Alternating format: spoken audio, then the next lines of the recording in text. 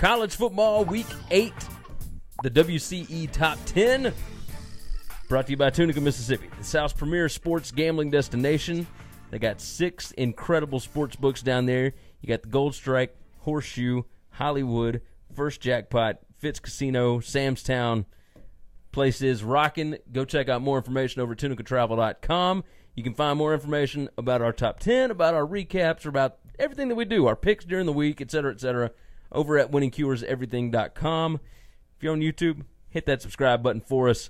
Let's start rolling. Who you got number 10, buddy? My number 10, I have the University of Florida. Florida. I've got Florida. Okay. I mean, I got... You know what, man? Now that you said that, like, I really feel like I should have redone my... They got one loss, and it is to Kentucky. Who's that the top Kentucky 15 team is a really good team. And then the win against LSU is a big win. The win against Mississippi State's a big win. You know, they haven't had any other letdowns other than that. I've got insane big name bias in these, and I feel terrible. God. Okay, I'm going to change one of them up. But my number 10 is Central Florida. So I've got Central Florida in the top 10. They don't have any big wins right now.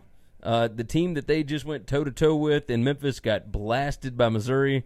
You know, not great, but they are still undefeated. And so long as they are there, they are not jumping out of my top 10. Who you got number 9? Number 9, I got Texas. Texas all the way down to 9. Well, I mean, that's where I got them. I don't know if that's all the way down, but that's where I got them. Right. Go ahead. You know, they've got a big win against Oklahoma. They still have the loss against Maryland that looks worse and worse every week. So, I mean, I don't know that helps them. Everybody I have above them. Now, I've got 2 schools above them that you obviously are probably going to disagree with, but maybe not. So, one of them you obviously do because they're your number 10 team. I've got them higher. Yeah, but that's okay. That's totally reasonable. But I've got Texas. All right, number 9 for me, I've got Georgia, but I feel like it should be Florida. Look, Florida has the one loss, but their win is way better than any win Georgia has. I agree. Yeah, and Florida's got multiple wins that are better than any win that Georgia's got. That's why I have Florida in my top 10. All right, so here, I'm putting Florida at number 9. I'm going to have Georgia back at like 11. Like, I'll just drop them out of the top 10. So my number 8 I have is Georgia. I think Georgia has one big loss. It's a big loss, but I've watched them play. I mean, if we're just gauging wins and like big wins, you know, it's hard to gauge that sometimes. I think Georgia's a really good team. I think they're a really talented team. I think they got beat by a better team. But I think they got destroyed by a better team. True, but okay. But saying that, my number 8 team just got destroyed. I've got Ohio State at number 8 because I feel like they are still like. I think Ohio State could beat Florida. I think Ohio State could beat Central Florida. I think Ohio State could beat Georgia. 6 points with half of the third quarter gone. I think that I think they ran into an absolute buzzsaw in Purdue. But like I know Purdue, West Lafayette. That sounds funny, right? That sounds like that's not what that's supposed to be. I don't know that that's ever happened. But I think Ohio State is better. Like, would it surprise you if Ohio State runs the table? Kind of, yeah, but I haven't picked them to do it all season, though. Agreed, but like I thought they would have 2 or 3 losses the whole time. I couldn't tell you when, but I just know how college football works. And you don't just wake up in the morning and say we're going to all go undefeated. It's never happened. Have we ever had a year where more than 2 Power 5 teams have been undefeated at the same time? Yeah, 2004 or 3 or 4. 2003, 2004. Auburn was the one left out when Oklahoma and USC. Oh, they were all 3 undefeated. All 3 undefeated, and then was that the year that Utah was undefeated? But Utah wasn't Power 5 at the time. Oh no, TCU or Boise or somebody was. But like I said, those weren't Power 5 teams. Well, they weren't, but Auburn. No, there was 3 then. Yeah. I forgot the Auburn year what they all were. So, what number we on? Number 7. Who you got 7? I got Central Florida here. Okay. I think Central Florida's good. The way they have played, I've been saying it forever, they're the best team in the state of Florida, so I have to have them over Florida. I just believe that. They're better than Florida. I think they're better than Texas right now. I don't know that they're better than Georgia, but they haven't lost. Georgia has. the people they've beaten aren't a whole hell of a lot worse than the people Georgia's beaten. So we need to you got a stop point there. beating up on their strength of schedule. You got a point there. My number 7 is Oklahoma. They fall in here like they're just not in my top 10. Oklahoma is not in your top 10 at all. No. I mean, they're beating up on Big 12 teams. This is what I've said for weeks and weeks and weeks. They are built to beat Big 12 teams. Correct. When they run up against somebody that is not built like a Big 12 team, like your prototypical Big 12 team, i.e. Texas, Army, whatever, they have problems. My bottom tier was strictly built around Georgia, Texas, Florida, Oklahoma. One of those teams had to be left out. Oklahoma was the one that got left out because Florida has the biggest win. I think Georgia's overall the better team, and Texas beat them head-to-head. If Texas doesn't have that win in their pocket, Oklahoma is there. Okay, So that's my logic. All right, who have you got at number 6? My number 6 is completely different than anybody else, I think, in the country, and I'm giving it to my boy Mike Leach and Wazoo because I see them as an undefeated football team because that's what they rightfully are. They had the Pac-12 give them a complete screw job to take away an opportunity to win a game against USC. If that doesn't happen and they're undefeated, we absolutely have them in the top 6.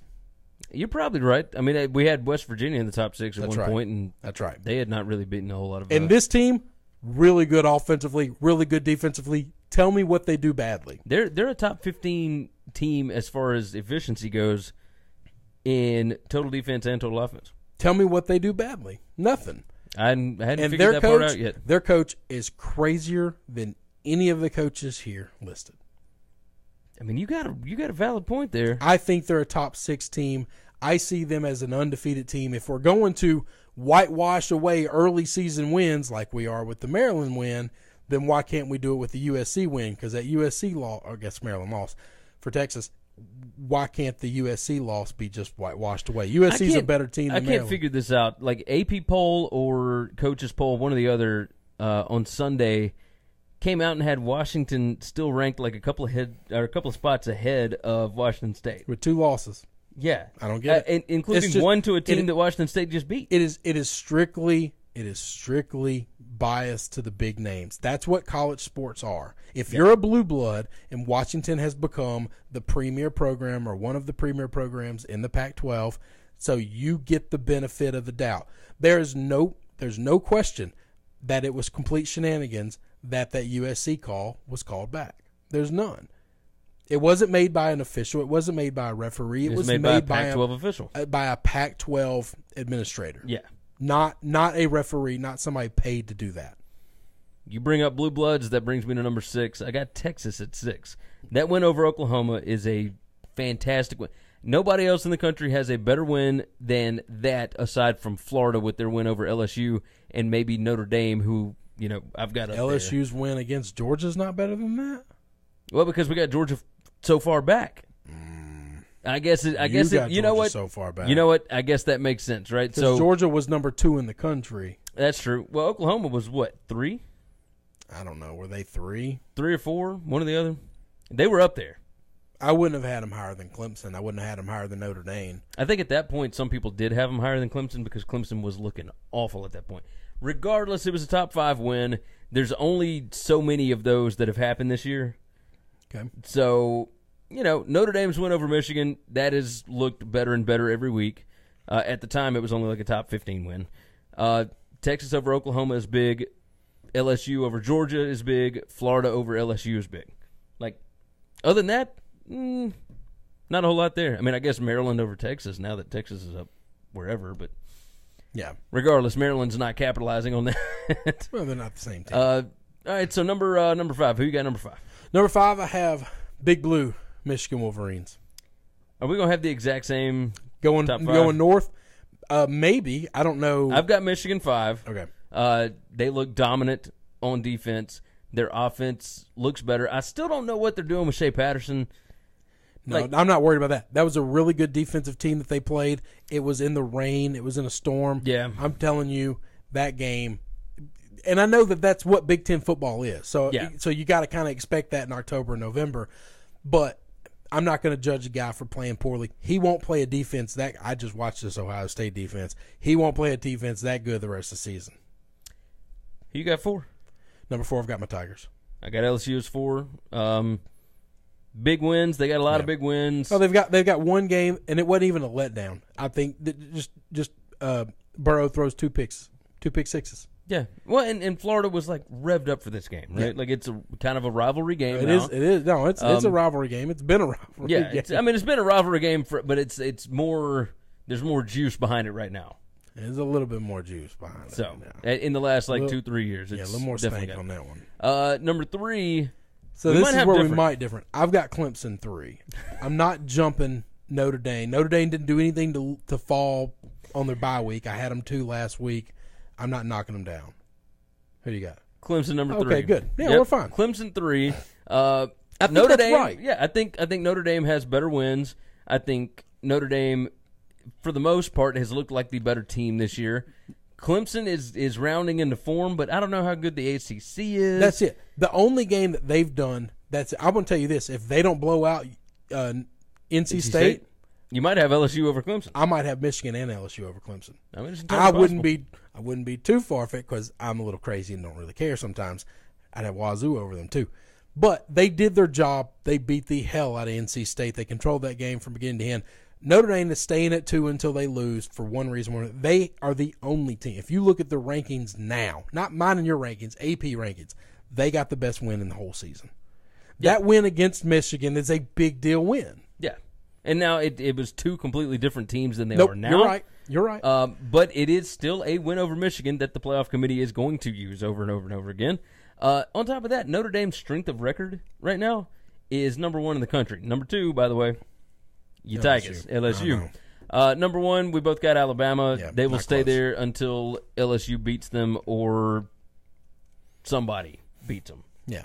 And I don't know that there's many other opportunities other than that. That's it. They got 2 games. They got LSU. They got the SEC title game. Yep. So that wraps up our top 10. That is College Football Week 8 top 10.